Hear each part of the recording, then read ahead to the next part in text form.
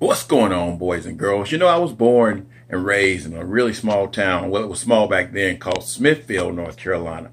And we used to go to this place called Cricket's that was right there on the highway. And we'd buy these $3-4 hot dogs. And, you know, I love those things, but you can't get them down here in Alabama where I am. So I ordered me some of the red hot dogs. You know, they got those brown hot dogs down here in Alabama. So I ordered me some of the red hot dogs. I ordered me some of the chili, and we're going to make us a Smithfield hot dog like they do at Cricket's. Only we're going to use some sauerkraut in ours. It's a real fast video. Just kind of fun things to do. All right. So Cricket's doesn't exactly make them like this, but we're going to start off with our red hot dog. Can't get red hot dogs down here in Alabama. At least I haven't found any red ones. We're going to start off with our red hot dogs there. We're going to start off with some bright leaf chili. Now, this is bright leaf chili from Smithfield, North Carolina.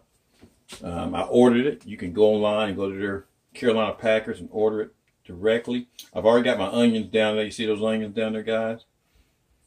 And I've had this for just a couple of weeks here, so it hadn't gone bad.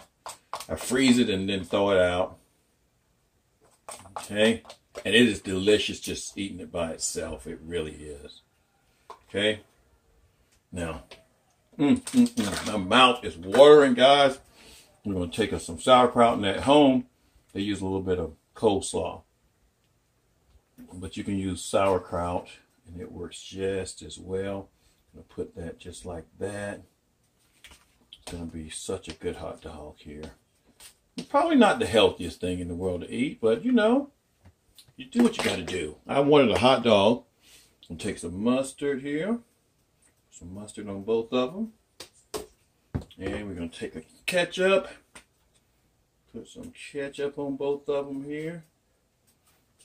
And you got yourself a hot dog. Now, we're going to eat a hot dog. We're going to eat me some hot dogs, y'all. We're going to eat me some hot dogs.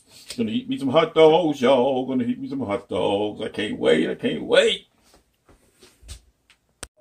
Alrighty. And the true test of how good the hot dog is the taste. I mean, look at that, y'all. Look at that. A red hot dog. Good hot dog. It ain't no Cricket's. Cricket's does something with their buns, where their buns are kind of moist. Really, really moist and like they're sweaty or something. But, man, that's the next best thing.